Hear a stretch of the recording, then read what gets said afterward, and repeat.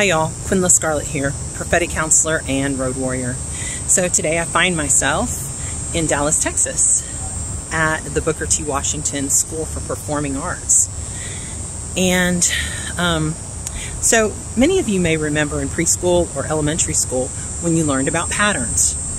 If I tell you red square, green circle, red square, green circle, red square, then what comes next?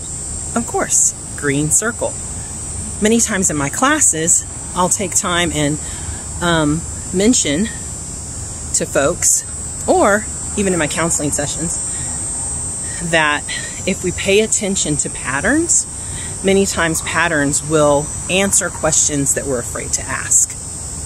So in your relationships, in your workload, in your emotions, in your family cycles, if you pay attention to patterns, they may answer questions sometimes that you don't really want to know the answer to, but you need to pay attention and know the answer to it.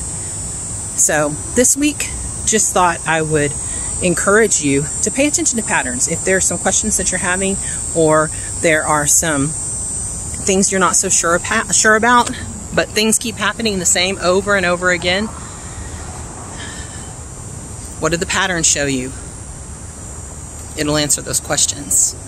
Also, remember that God has an awesome plan for your life, so don't miss it.